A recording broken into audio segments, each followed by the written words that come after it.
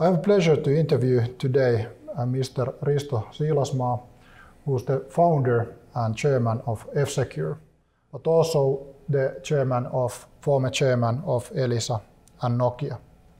He has invested in over 35 great companies already, including Inclus, and we are very happy about that. We'll be talking a bit about the background of Inclus and more generically about risk management and scenario planning, where Risto have gained a lot of insight and experience about. So really nice to talk to you. It's great to be here. To kick off, I would like to know, Risto, why you got interested in Inclus in the first place. Well, I was asked to organize an economic discussion related to the President of Finland's annual Kultaranta talks, where I gathered together a team of international business people, economists, specialists in various areas. And the topic was, what kind of an impact will the COVID-19 have on economy? And if you recruit chairman of some of the largest companies in the world and Nobel-winning economists and so forth, you can't expect them to spend a lot of time on your project. So I decided that we'll do as much as we can offline on a platform, so that we don't need to be there at the same time. So people can contribute when they have time. And then we'll only have a 2-hour-long joint session. And I was looking for a tool for the brainstorming part, for gathering their input on what kind of impacts will COVID-19 have on the economy. So I decided that we'll start gathering the impacts themselves and then categorizing them and rating them on how big the impact is in the short term and in the long term, and what can we do to mitigate the negative impacts, and what can we do to maximize the positive impacts. And I started browsing the internet looking for similar projects, tools that have been used, even thinking about coding something myself for that. And then luckily you didn't. Yeah. Well, it would have been fun. Yeah. And then I found Inclus. Yeah. Were you happy with the results of the process? Well, actually, I was very, very happy with it. The tool worked really well, and I think we got some very interesting output from the team, and it sort of provided a good basis for the actual discussions. But also there's a research team from the Aalto University who has taken the results and is thinking about publishing a paper. So if we can achieve a scientific paper that will be published from just a few hours of work that is relatively uncoordinated, then that's a really good result. Yeah, and that's actually quite interesting process in my mind, because when you think about a collaborative assessment, impact assessment, you might think that you would need dozens of people or hundreds of people to contribute to evaluate dozens of phenomena, drivers, impacts. But in this case, you had, if I understood right, 8 very high-level professional experts evaluating those issues. Yeah. And in my mind, that's very interesting that you also can do a collaborative assessment with very sort of prestigious but top experts in their fields. And we came up with 120-ish impacts, so a fairly large number, yeah, which were all then evaluated in the dimensions I mentioned. And some of them, of course, I had to combine because they were the same thing in different words. We ended up with about 80 impacts in the end, which we then categorized into a number of categories, and then you can start analyzing that, for example, looking at what are the biggest short-term impacts, what are the biggest negative impacts overall, what's the difference between the biggest short-term impacts and the biggest long-term impacts, and why. And you sort of get to look at that space of answers, that multidimensional space from a number of points of view, and all of those points of view will give you richer understanding of that topic. And I think that's one of the benefits of using Inclus, because then you have that opportunity to view the data from any angle you want. Yeah, definitely. And I was very proud of being part of the process in a sense that you had quite high-level people participating, thinking and discussing about the most urgent and pressing issues for Finland, but for Europe more widely. And one question that I'm really interested in is that often it feels like that the top management, the chairmans and the CEOs and the top management often leaves the assessments of big sort of decisions or scenario assessments and risk assessments to the experts or maybe to the middle management to figure out. But how do you feel about this question? Should the top management actually conduct the assessments every now and then themselves properly? Well, at least they need to initiate those projects, they need to participate in them, and they need to lead them. But exactly. Then you should involve a lot of people. Yeah. And that's the technical challenge. How do you involve a huge number of people in a productive way, so that the great ideas that bubble from, underneath, that they actually become understood at the top. Yeah, exactly. And it's not always easy, and we need great tools for that. Yeah. And Inclus is a sort of a democratic tool. Yeah. Because once the ideas or the challenges or the risks or whatever you are analyzing are in the system, it doesn't matter whether it came from the CEO or from the janitor. It's just the same kind of a representation in the system. Yeah, and it's data, and you can validate how relevant it is and how accurate it is and so on. And but definitely when people validate them, they don't know who came up with it. Yeah. So you can rate the CEO's idea as awful without knowing that it came from the CEO. Yeah, although we can distill a little bit the results if we want to in Inclus to see. Sure. See who are the top management, who Unless are the real experts. Unless the CEO came up with the bad ideas, then you don't need to do that. exactly like that.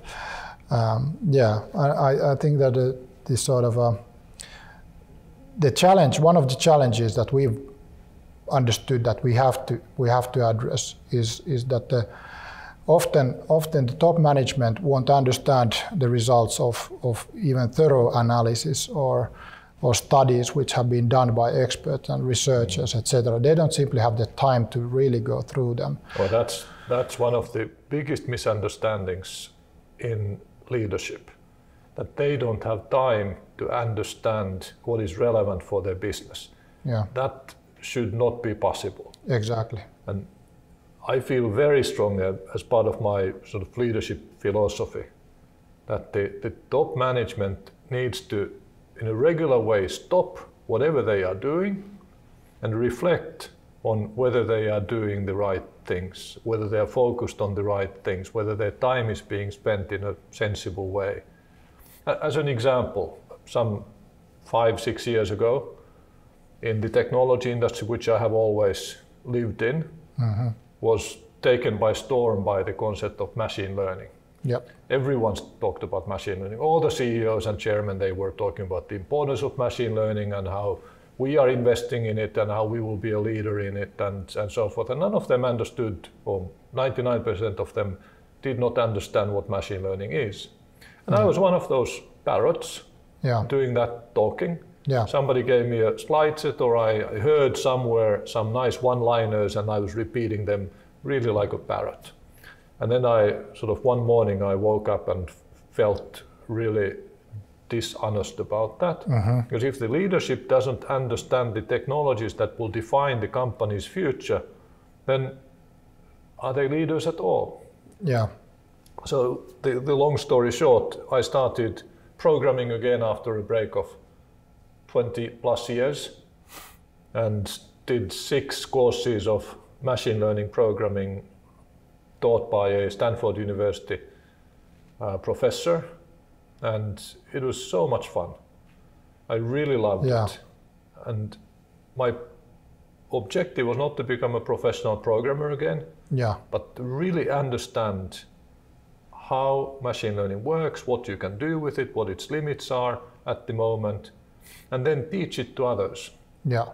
And I have been traveling around the world talking to CEOs and chairmen and the United Nations Secretary General and presidents and cabinets, trying to explain to them what they should know about machine learning. Because they are the leaders. It is their duty to understand the key matters that will define their success or failure. That's very interesting, and what we found in our processes with many large organizations doing risk management, but also foresight and scenario planning, is that when they have multiple different technological trends that they should be aware of, at least to think out how they're impacting their businesses, what sort of opportunities they are posing. Admitting what they don't know. Exactly. Because it's not that we all have to start programming machine learning systems, but if we pretend to ourselves as well as to everyone else that we understand, let's say, quantum computing, if that happens to be relevant for your business, and you pretend that you understand it but you actually don't, then that's dangerous. But if you know that you don't understand it, and then you can think, what should I do about this? How do I verify that my CIO or my CTO actually understands enough about this? And then at least take that action. Then you're fine. But don't pretend that you understand something you actually don't. We sometimes ask even the level of knowledge, also the impact and the perceived probability of different risks, but also the knowledge based about that risk. And then we can see where we have perceived high probability, high impact risks, which they are not sure about their own assessments. So those are kind of dangerous risks that they have an idea that could be dangerous, but they don't know enough about it. But it's a dimension that we should be honestly just thinking about. How much do we know and understand these different threats and opportunities? And once you do that, you can also help others to learn. In Nokia, when I did my own machine learning deep dive, and then I gave a lecture to our employees, which was then put on the internet as a video, and it's on YouTube as well, been seen by 100,000 people so far. And people noticed that, hey, our chairman has started programming, and I'm a programmer, but I don't understand machine learning. I have to study. And then a lot of people even came to me saying that, hey, I work in this and this R&D unit, and I've been spending my evenings and weekends studying machine learning, as I was so embarrassed that you know more about that than I do. And then the company can help people to learn by providing material and courses and access to the best content and teachers. And the interesting thing was that when we asked our employees in an employee survey, satisfaction survey, 2 questions out of the 100 that are relevant to this. One was, how well do you think you understand how machine learning works? And then the other one was, how strongly do you believe in the strategy and success of the company? The interesting thing was that the people who answered that I do understand machine learning were the most optimistic about the company's future. And the people who said that I don't understand it were by far the least optimistic. It was clearly such a strong correlation that it was almost, one had to ask oneself whether there's some sort of a causality here. And the only explanation that I could come up with was that many of those people who answered yes, they had learned about it very recently through this project drive in the company to to teach and learn and develop ourselves. And when people develop their competencies, they become optimistic about the future. Yeah. When they feel that I'm becoming a better me, I'm optimistic. Yeah. And I work harder and I'm more creative and more resilient. And, yes. More resilient. So you can actually achieve great unexpected benefits by doing stuff like this. And Inclus can help you find out what these blind spots are. Yeah. Find out whether the management is full of hot air by asking people underneath whether they believe that the management knows what they are actually doing, for example, or figure out what these new technologies are that will impact us. Yeah. And then maybe also brainstorm what should we do, what kind of program should we launch that would be helpful in educating us on these technologies that we have identified. Exactly.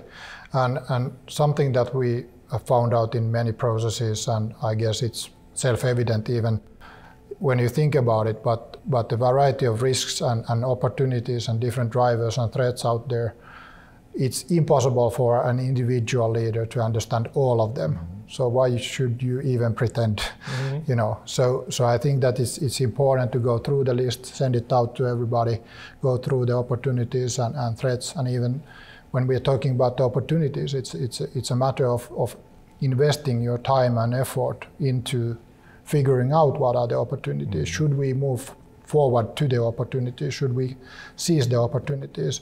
And if you don't ask that from anybody, you won't even start thinking about the opportunities. And I think that that's one part of the greatness of Inclus. Another part is that when everybody is a little bit unsure of the risks, because when you're doing foresight or risk assessments, you're always predicting the future, which is not non-exact science, which is always difficult. There's always some fuzziness in the assessments, and it's more or less often a subjective matter, how probable a risk is or scenario is. But the reliability of the assessments actually increased, or at least you can see how well you can rely the assessments with Inclus, because you can understand a little bit the deviations, the expert group differences. You can understand from where people are coming to the assessments in a sort of mental way, where they're coming to assess the things. They have different impacts. Before we dive too deep into Inclus, how did you come up with Inclus? What's the background? Yeah, well, in my mind, that's an interesting background at least. So I co-founded Inclus with Juha Törmänen, who's a mathematician, very, very smart guy and software developer. And he was working with me in CMI, Crisis Management Initiative, founded by President Martti Ahtisaari, a conflict resolution peace mediation office. And I led a methods and tools team there. And we had a small team which was responsible over traveling to 15 different countries whenever the conflict parties needed help in so-called shared analysis.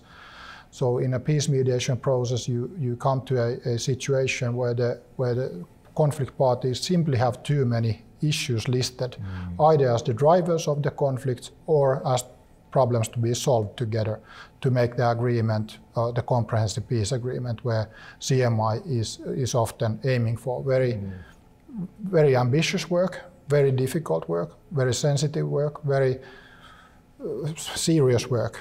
So there we helped the conflict parties first with, we started with Excel sheets and so on, but we started to develop a software, MVPs, on how to bring the different views together of the conflict parties, so that they can see where they have commonalities in their views, where they can see maybe win-win solutions, where they can clearly see that this would be a bad thing for both parties, lose-lose scenarios, and from there sort of to try to prioritize the matters where they should be focusing the actual dialogue and peace mediation processes.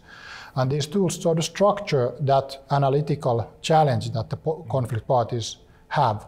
And it's actually amazing how similar businesses are to geographic conflicts. Exactly. They're often several parties, whether it be those functions or owners and management or customers and management. And oftentimes it's difficult to identify the common themes. Yeah. It's not just in conflicts, it's also in everyday business. And the same functionality works. When I started using Inclus, that was of course one thing. I think it's a great tool. But then as we got to know each other a little bit more, I started thinking about Inclus as an investment opportunity, wanting to help you bring this great tool for many other people. I was also attracted by your background. Because as an investor, I have found that it's always better to invest in a team that has both their hearts and minds in the business. We do. And many companies only have their minds and maybe their wallets in the business, but their hearts are not. Yeah. And your background sort of emphasized that your hearts are in this, because you still do crisis management work. Quite a lot, yes. We are working now currently in 4 conflicts, for example, in Yemen, Libya, Iraq, Myanmar, with CMI. So some of the most hairiest conflicts that there is in the face of the earth, and millions of people are suffering from those. So this is something very important for us, but and it helps us to sort of persist and go through the challenges, and we will not stop. You know, whatever happens, in a way that we try to contribute to that work anyhow. In the way that we have the capabilities.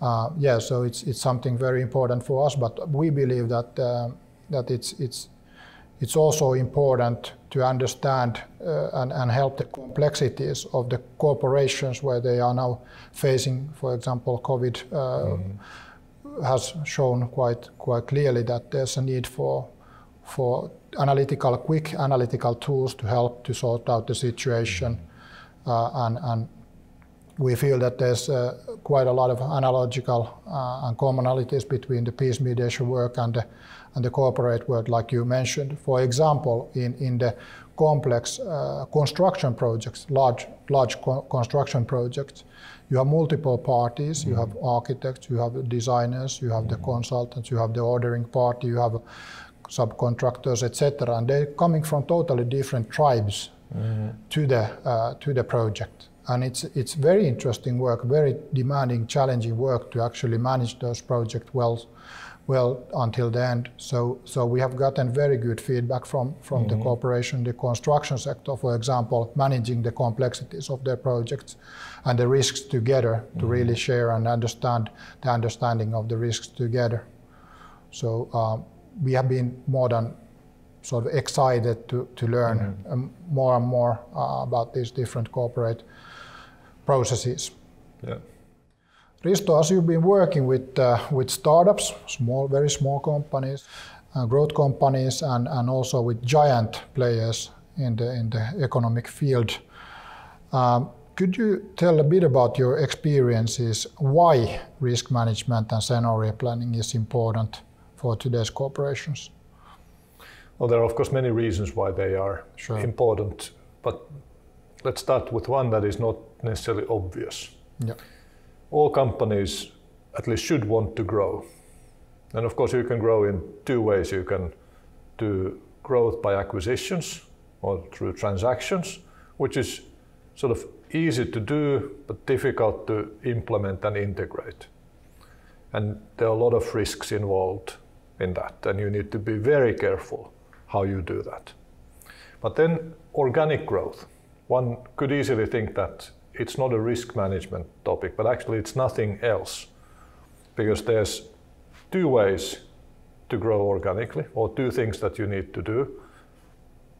Well, the first 2 of course are you have great services and products and you operate efficiently, but all companies try to do that. But the 2 that really matter, the first one is that you operate in a growing industry. Sounds very simple, but not all industries grow. But some parts of them grow, and then maybe some parts of them decline. So the question is, how do you shift your focus, your resources, your investments, your operations into the growing parts? And how do you manage the risks of doing that? Because even if you expect something to grow, it might not grow in the future. Very interesting. So it becomes a risk management or a scenario planning exercise. It becomes a foresight exercise. And the other thing that you need to do is to be different. Because if you are exactly like all other companies, why would you grow faster than they do? And if you want to be different, okay, there are many different ways you can do that. So you have to figure out what is your way of differentiation. And there's always a risk in being different. If you are different in the wrong way and you don't understand that quickly enough, then you'll fail. Yep. Or at least you'll underperform. If you try first one way of differentiation, doesn't work, you need to shift quickly to the next one, or maybe you try two ways at the same time. So it's trial and error, it's experimentation.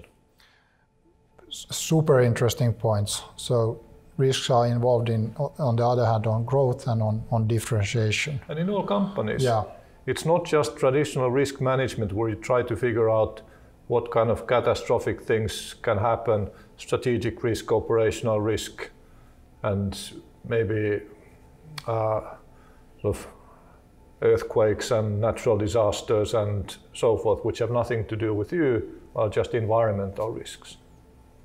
True. External, unforeseen shocks that may happen. Those are what people always think about when we talk about risk management. But I'm much more interested in the kind of risk management that you do when you try to create success. Yep. And if you don't take any risks, that's weird also. So you have to always take risks. Well, living is a risk. Yeah, true. And risk management is not supposed to minimize risks. That's not the role or purpose of risk management. It is to decide which risks you take and how you take them. It's not to avoid risks, it's to take them the right way. Interesting. When you see sometimes these sort of stagnant companies which are not that willing to grow or neither to differentiate in the marketplace, have you seen what sort of looming risks there might then become for those type of companies who think they are not taking risks because they are quite self-assured and they have a strong market positions, etc. Many classical examples, and of course Nokia's handset business is something that I observed, we all observed from quite close by. But maybe even a better one is the Kodak moment. So Kodak was the dominant company in photographic film-based industry. And their best business was photographic paper, where they had a dominant global position with huge margins. It was actually not film, it was the paper. And did you know who invented digital photography? You can guess from the context. It was Kodak. Yeah. They built the first digital camera. Yeah. And they continued improving it, and they were the best positioned to understand that there will be one day when digital cameras will be better than film-based cameras. And just a few years before that actually happened, and digital photography just took over, they presumably, or that's what the story is, they had a board meeting and a management meeting where they discussed this. And because they had such a high market share in photographic paper and such high margins, they made a conscious decision not to invest in digital photography. Ouch.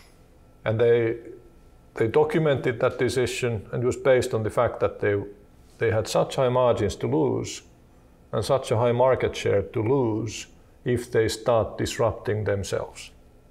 Ouch. And of course they went bankrupt, yeah, or into Chapter 11. Yeah. It's an interesting book called Open by Andrea Agassi. and he explains how he was the face of the Kodak moment with his long hair and a big smile, happy life, and he kind of became the face of Kodak. And they thought that the company was in a smiling, happy place until they were not. And tragic story in a sense, interesting. Why, in your mind, risk management and scenario planning is important for today's world? What kind of trends and risks and drivers you see rising currently? Well, risk management is part of building successful companies, not just because you want to avoid disasters, but also because you want to make the right decisions. And in order to make the right decisions, you need to be able to weigh different alternatives. And then you need to understand risk. There's risk in success, and you need to understand it, and you need to be methodical about that. But today, if we just think about sort of more traditional risk thinking, the world is more uncertain than it probably has ever been before. And True. I'd like to say that, or claim that never before has it been as likely that if you have a single plan, it will fail because you had the wrong assumptions.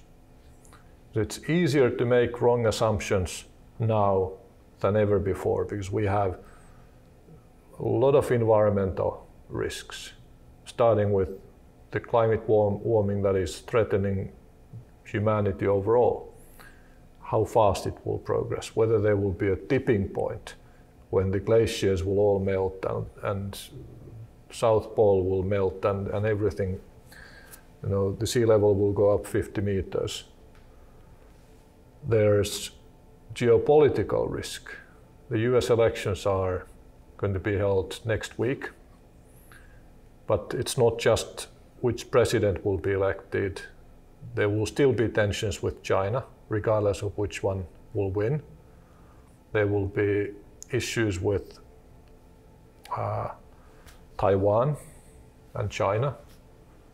There will be issues with migration. There will be challenges with clean water, clean air. So there are huge trends on their way that may disrupt life as we know it. So how could you just make a single plan under these circumstances? You really shouldn't. You should make a number of plans based on different assumptions. And then you should track on a regular basis how those assumptions change or what you know about those assumptions change. And then you can understand which scenario from your business's point of view or your country's point of view is now the most likely, and what you should do to mitigate the risks in that scenario, and what can you do to maximize the benefits. Exactly. And often it seems like that you should have multiple plans, but also understand, like you said, the assumptions behind it and the scenarios driving those essential assumptions that you make for your plan. And more often than not, the most likely scenario is mixture of many different kinds of scenarios, very bad ones and very nice ones.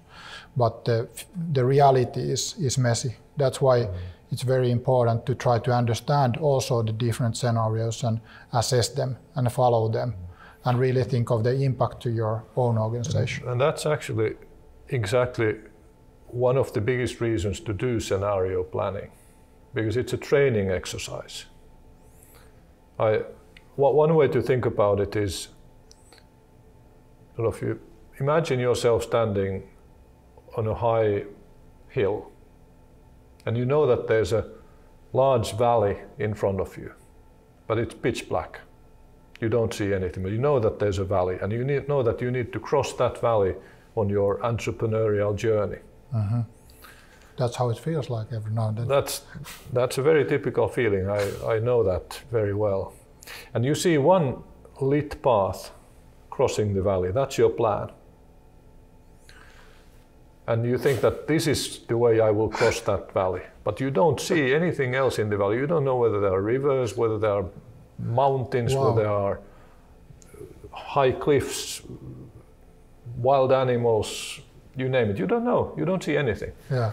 If you try to create a few scenarios on how I can cross that valley, you can think of that as seeing several lit paths crossing the valley, and you actually see an overview of the countryside, of the terrain in the valley, which means that no matter which path you will be following, you are better prepared to engage and react to whatever will happen, because you know that there's a river. It looks deep. Yeah. There's clearly a pride of lions over there. Yeah. And your people will know that as well. Exactly. Because when you do the scenario, people will train their minds. Okay, if that would happen, then these are the actions we should take. And at least they are quicker to take them. They are more agile in reacting to surprises. So it's really a training exercise. Very interesting, yeah. Some time ago you mentioned that this sort of scenario assessments energizes staff. That was a very interesting point to me, and I feel the same than when we are looking eye to eye the problems and challenges and risks. That's actually empowering and energizing exercise for all, because then you're not unconsciously or somewhat else sort of hiding certain topics, etc. It's burdensome. It takes energy out of you if you try to avoid risks consciously or unconsciously. And then the black sort of valley sort of figure, I saw a path that one of my friends as a startup CEO said that he's been tramping on, that there have been some challenges, but now they have found a blue lagoon, sort of where they can now drink in quiet, and there's nobody else. Oasis. An oasis, yeah. There's they can drink from that because they have so niche product, and they have such a good marketplace there. And I think that they are now very satisfied there. But sometimes it's better to find a blue lagoon rather than a blue ocean. I'm sure. But then again, you start thinking in this world that all of the businesses will be disrupted at some point, probably, due to automation and machine learning, etc. And that's a really good point, because that's closer to the, let's say, strategic side of risk management. It's not just thinking about whether we will be disrupted, as in that being a huge risk, but it's also how do I disrupt? Exactly. And then you're still talking about the same underlying phenomena, but you're thinking about it from a strategic context. But then if we really think about just the negative side of risk management, what can happen to us? And if something is already happening and the company is suffering, loss-making, laying off people, everything is falling on top of you. And then you sort of have a few alternative ways of behaving. One is being open. You engage people. Let's think about the risks going forward, different scenarios, how do we survive, what bad can happen. And people will even have to face the possibility of a bankruptcy, perhaps. Yeah, bankruptcy, how could it happen? What would be the first steps that would lead us to bankruptcy from where we are today? What can we do right now to not take that first step? Interesting. What action can we take? Sometimes reverse engineering, sort of the negative scenario. Yeah, and for every step you think about mitigation. And the fact is that, the fact that you can talk about that means that it's not such a bad thing after all. It's not as likely, because people have this inbuilt feeling that if it would already be happening, they wouldn't dare talk about it. True. It's so scary that we can't even talk about it. Yeah. So we talk about it, it becomes less scary. Yeah. We take action to mitigate, to prevent, to reduce the likelihood. So people get something to do that will decrease the likelihood of that bad thing happening. They feel in control. Yep. The worst thing is that things are happening to you. It's much better when you are influencing yourself with your actions what will be happening.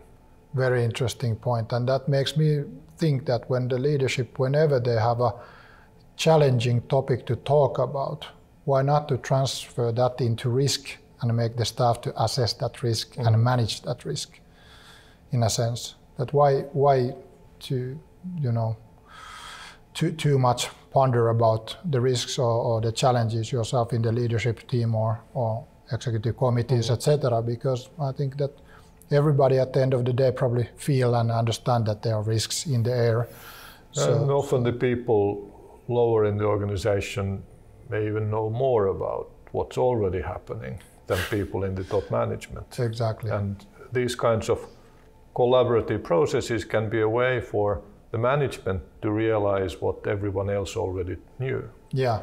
Every now and then we often in the risk assessments we differentiate the answers based on the leadership team and the others.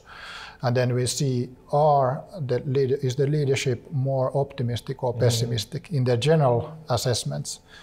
And oftentimes when they are a little bit more pessimistic, that's a good thing, because then they are unsettled about the things, they think that there's risks realizing and so on. But if they are actually less worried about the risks than their staff, then they have to stop and think what is going on and ask and really read what the staff is writing about the risks and understand then. Yeah.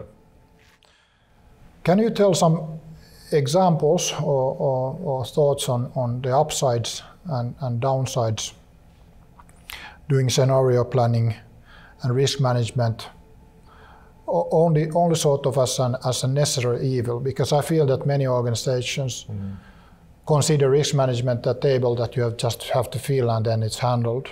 And it's not really in the culture, in the decision making or in the thinking process of those corporations, which is weird, because at the end of the day there are risks for themselves. How do you see this sort of mentality and the culture towards the risks?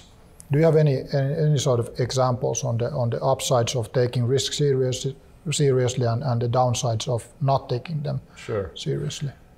Sort of the traditional best-in-class enterprise risk management focuses on risks, what bad things can happen. I'd much rather integrate that more deeply into the strategy process, to the positive side of things. Yep. What can we do to influence the world around us and our own success? Risk management should be an integral part of that, so that it's a top management issue, it's a strategic process, but of course it also leads to a number of actions, mitigation actions, that will be distributed to the organization as in traditional enterprise risk management. But it needs to be brought up as something positive, because we are all human beings and we still behave pretty much like we did 50,000 years ago in the jungle. Yeah. And who likes to talk about negative things? True.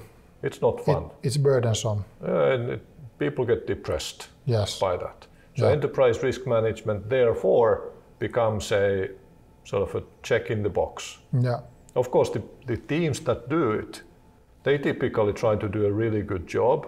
There's an enterprise risk management officer in the company who's really, into it, but people around them just think, okay, that's a check in the box. Yeah. Something we have to do. It's great that someone is thinking about it. Yeah. I don't need to. And that doesn't work well. So combine the negative side of risk management to the positive side of creating a great business and a great company.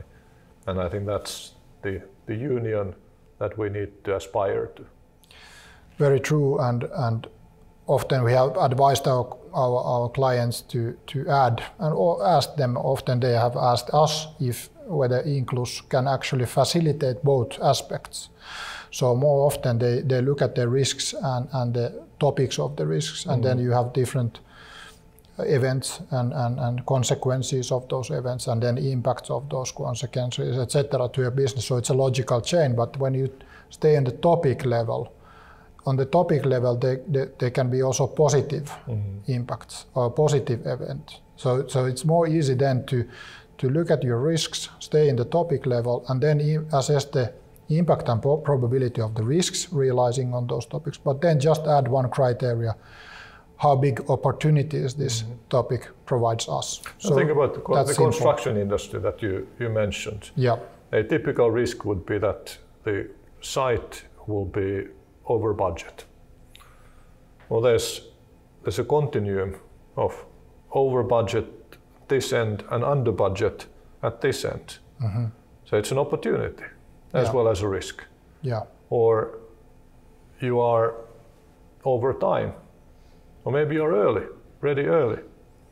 And if you just think about the negative side of things and then you think about mitigating actions, you're sort of looking at only one side of the coin. Very true. And in construction sector, they of course have to bow down to the iron triangle of time, money, and quality. And we have found out that when you also do as one criteria the cost impact of the risks and do an assessment based on that with a collaborative tool like Inclus, then you get at least an estimate how expensive the risks would be. Because some risks which would have a negative impact in the timetable or the quality, etc., are not expensive, perhaps in the sense often they are also expensive, but you have these risks which are having less impact maybe on the overall success of the project, but would still cost money, a lot of money to you. And in those larger projects, we have estimated that when we are talking about 100 million and above projects, in our experience, a single risk costs 1 million euro if it realizes fully. And in a large project of one of our clients, the project manager said that in that project before they were using our tool, over half of the identified risks actually sort of eventuated, and they tried to manage them, but so and so. So one of the benefits of Inclus is also not only to assess the risks, but also to come up with actions and activities, how to really manage the risks in a collaborative manner. So it's an interesting analytical exercise. When you're thinking about the probability and impact of the risk, you are more ready then to think about the actions. You should never separate those two analytical sort of processes. And that's where we are aiming for, to really collect the good actions so you have a solid plan after the Inclus process. But I think as a mental picture, instead of thinking of something as a sort of, this is the optimal outcome, this is our plan, and then everything is sort of downside from there. All the risks that might happen will bring us down from the unreachable, completely sort of out of this world original target. Instead of, we should, as a mental picture, think about this is where we will aim, and we could end up here, but this is where we will aim. And if more risks happen than we expect, then we might be below that point. But actually, of course, we aim to manage everything so well that we'll be above. And then it's not just a sort of the negative side of risk management. It's also an opportunity to do better. Exactly, yeah. And that was an interesting point, because it's also a good finding if there's no point in doing the risk assessment, so that you assess that most of the risks are quite low risks at this stage. But to monitor and follow them over time is crucial to understand if a low risk is actually rising to a medium risk. Is it going to continue to a very high risk? And then you should be capturing the risk when it's in the medium size. Medium impact level, and there we can actually also see in Inclus the actual trends and the movement of the risks. And on the other hand, whether the activities and action points have really actually made an impact in the mitigation sense. Have they mitigated? So you can see actually are the risks coming down and which ones are, and so on. So interesting points. While using Inclus in quite difficult and sort of high-profile processes like you've done. In your mind, what have been the key benefits so far using Inclus in your particular projects?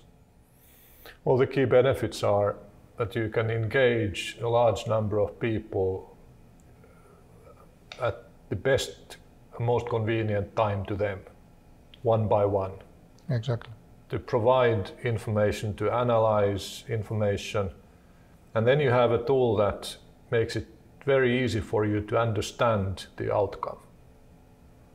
And one aspect that I really like as well is once you have a set of cores, or something that we expect to happen, our action plans, then you can also start tracking how well you are doing. And you can see how, for example, if you're doing risk management, how certain risks are coming up or going down, and then you can shift your resources so that the upcoming risks get more attention, and the risks that are becoming less likely, they get less resources. Or you can track an action plan. You can see over time as people, let's say on a monthly basis or weekly basis, they will fill in the questionnaire. You can see that, okay, it seems that for these action items we are doing really well, for these action items we have not even started, and so forth. It doesn't replace a project management application, but for strategic thinking purposes, it is actually a much better tool. Exactly, to get at least a good snapshot of the actual situation every now and then. Or people's perception of the actual situation. Yes. Because it doesn't need to be hard data, it's how people feel. Exactly. And that's more difficult to capture than something that you can measure with a sensor. Very true. And in Inclus we can also combine hard data for comparison reasons. So you can see whether certain risks which are perceived as high risks, whether they actually have been previously or whether they are costly risks based on the hard data, etc. So that's also interesting. Concerning business continuity planning and management, we have developed a module in Inclus on mapping out the systemic interdependencies of any ecosystem or organizations, functions, actors, external suppliers, etc. And that's something that is very interesting to us and very important to us, as we are also been working with the Aalto University Systems Analysis Laboratory and so on, from where my co-founder Juha is from originally, in a sense, as a researcher. We feel that there's quite a lot of risks which you could mitigate if you would just simply map out your interdependencies.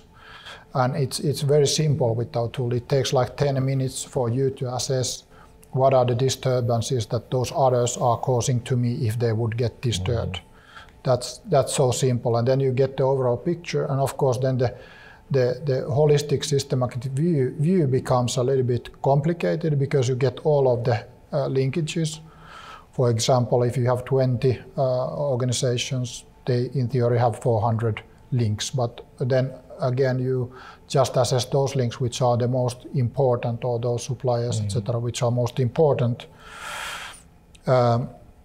But this is something very interesting which is not done enough either, because it's analytically difficult, and they've been traditionally done by analysts or analyst software, where one single analyst is going through numbers and desk studies and interviews, and they cost like hundreds of thousands of euros, and when the data comes, it's old already. The top management want to understand the results, and etc. It's easily a burdensome process. So we try to capture some of those challenges in our tool.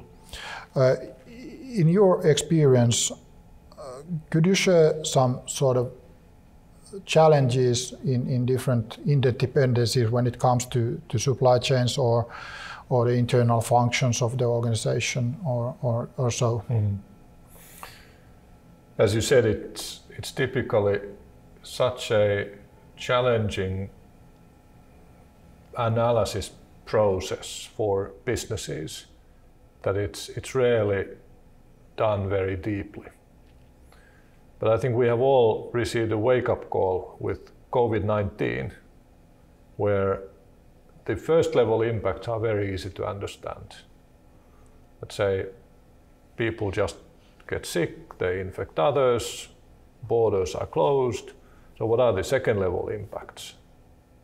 Well, airlines suffer greatly. That's a second level impact. What does that mean? Well, airports suffer greatly. Let's say in some remote cities, small cities, the local airport is suffering. Less flights in. So what's the next level impact? The companies that operate in that remote city have less ways of transporting their goods because the airline travel is down. And maybe they will need to build different types of logistic chains that they were not prepared to be using because they have always used the airlines. And then you can take the next step. What does it mean that their logistic chains are disrupted to their people, to their business, their profitability? And these are very difficult chains of impacts. Yes. To understand if you don't really stop and think about them. And these same types of logical chains exist in companies, and they are not always easy. It's very simple to say that you need to have a dual supply strategy. Say what happened between the United States and China, where certain Chinese companies have been, at least potentially, they have become unreliable suppliers. If they can't get parts from US-based companies, then they can't do what some, let's say, German companies have been using them for. So it's obvious that businesses need to have two suppliers. But that's sort of the simple stuff. When you go two levels down, it becomes much more murky and difficult to understand. And their analytical tools, such as Inclus, can really help you, because then you can harness the brain power and understanding of a much larger number of people. Then you can start tracking those chains, logical chains of influence. Yeah. But I think it's something that many companies just need to experiment with.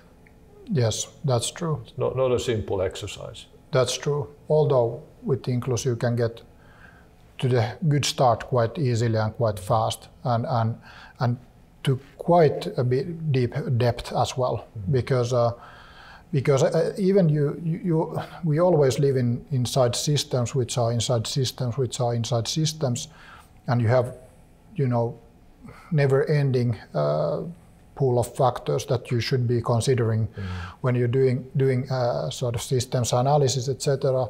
But I believe that only if organizations would just map out their basic functions and their interdependencies and the vulnerabilities that they have between each other, and then figure out if we would get an external shock to this function, how it would be then cascading throughout the organization. What about if the shock would come to this? So then it's even quite close to scenario planning as such. So then you just have to be managing well your own interdependencies within your organization. Think about the externalities then sort of separately, but also with Inclus you can add those external shocks to your own assessment of your interdependencies. And we've been working with some governments which have been using Inclus for this particular matter. So as understanding how different industries, how different organizations impact each other in crisis situations like now in COVID, because you might think that no critical function is actually impacted that much. But non-critical function can then have a cascading impact on a little bit more critical function, which is having then impact on your critical function. and then to understand where you should actually stop the vicious cycle or the sort of cascading effect, where you should be investing your resources for the resilience of the whole system. And yes, it becomes a challenging analytical process, but if we don't do it, it's more expensive. Yeah, but I really think, as I said, that we have gotten a wake-up call on the need to understand these chains of consequences with COVID-19, which has step by step changed the way we live our lives at the moment. Very true. Why do you think that a systematic approach to business continuity is important? Or do you think that systematic approach? Well, is there really an alternative? Yeah. It's such a complex matter, yeah, that I don't really think there is an alternative. But the fact has been that the tooling to help make the systematic approach easy has been lacking. So I think that's an area where Inclus can help a lot, yeah, by making something that is difficult and cumbersome to do systematically, because it becomes complex. Now with Inclus, it can be manageable. Exactly, and I've said to some of our clients who have been also using risk management module, but then looking at the business continuity interdependency tool, that could we do something with that? Mm-hmm. I've been saying, yes, give me 10 minutes of your staff time. Mm-hmm. In 10 minutes, they can assess the most critical interdependencies if you send it separately to everybody, and you get immediately the systemic picture of your organization. So it's actually easier than some might think. At least you get to a start. Exactly. Moving forwards to the future, I know that you like to think and talk about machine learning, and you've been studying and coding also applications on it. But when we're talking about the sort of foresight of humans, how does or foresight capabilities of humans, how do you see, do you have any sort of visions how machine learning could help to foresee better the future? We have some ideas, and it would be very interesting to hear your views on this. Well, machine learning is definitely platform technology, and a platform technology is one where it's practically impossible to envision all the ways it can be used. Yes. It's like electricity. When electricity was invented, nobody envisioned but 1% of all the ways that electricity can be used. And machine learning is similar. But definitely the ability to collect a huge amount of data, which the humankind is now doing at a level never seen before. And tomorrow that level will be higher than today. And take all that data and analyze the data to find correlations and causalities that we have not known before is a huge opportunity. However, for the time being, it's much more important to have a clear question in your mind that you're looking for an answer to. And then you use machine learning and data that you have access to try to answer that question. People have this misconception that machine learning is sort of an alien intelligence that can just take data and distill some wisdom out of that. It really doesn't typically work like that. Yeah. But of course you can use that for foresight when you have figured out the right question. And Inclus can help you figure out that question, what is really relevant and material to you. For example, scenarios. You have 5 scenarios. You need to know which one is most probable based on the data we have today. That's a question. Then you can try to figure out a way for machine learning to analyze that data and give you an indication of the trend lines of probability. Yeah.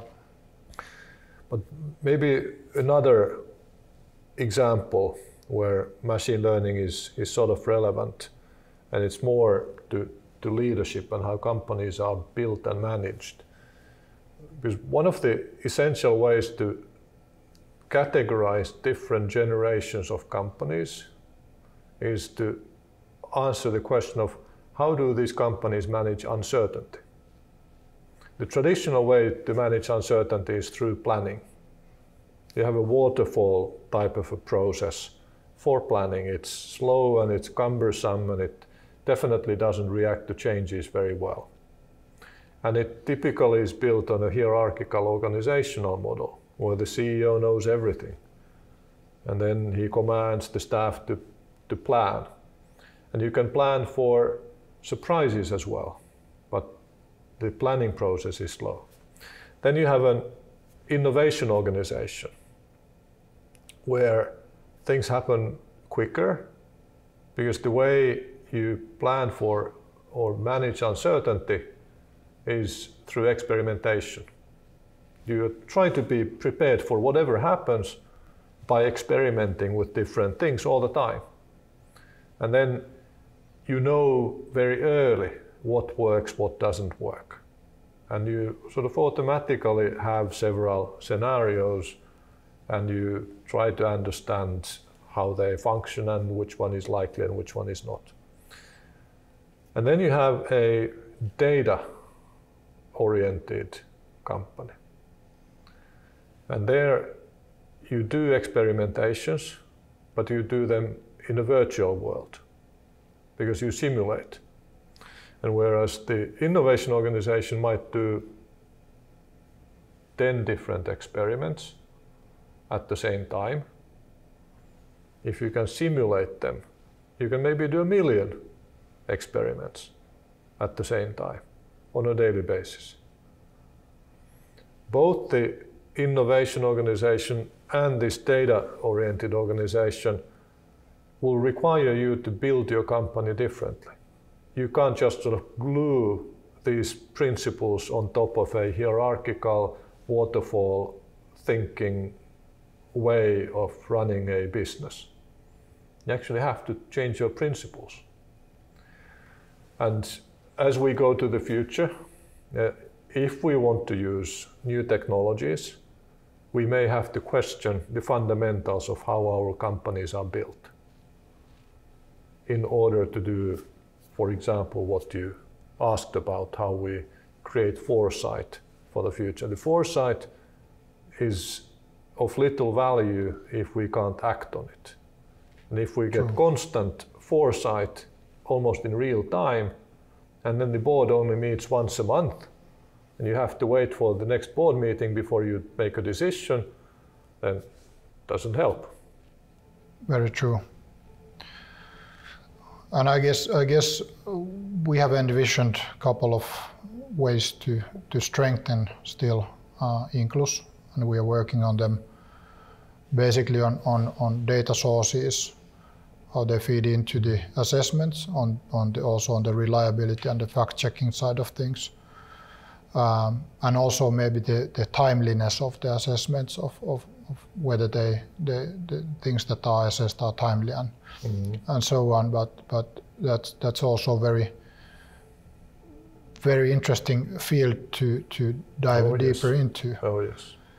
And you said that you have a couple. I think you have many tens of things that you are thinking about and working on. Yes. Inclus is such a wonderful space that it's so easy to come up with ways to increase the power of that platform. Of course, you need to choose a problem or a customer or a dimension or a need that you want to primarily serve. But the tool is a really wonderful tool in the sense that it can be used for so much. That's exactly right, and that's why it's so inspiring to work at Inclus, with Inclus, and with yourself. And that's why I'm so happy to be on board. Thank you, Risto, for this interview. It was very inspiring and enlightening. Thank you. It was good fun. Definitely. And if you're interested in Inclus, please visit our website, inclus.com, and do send me a message whenever you have any idea, thought, or project in mind. on which we could discuss more or collaborate. I'm always available for you. Thank you.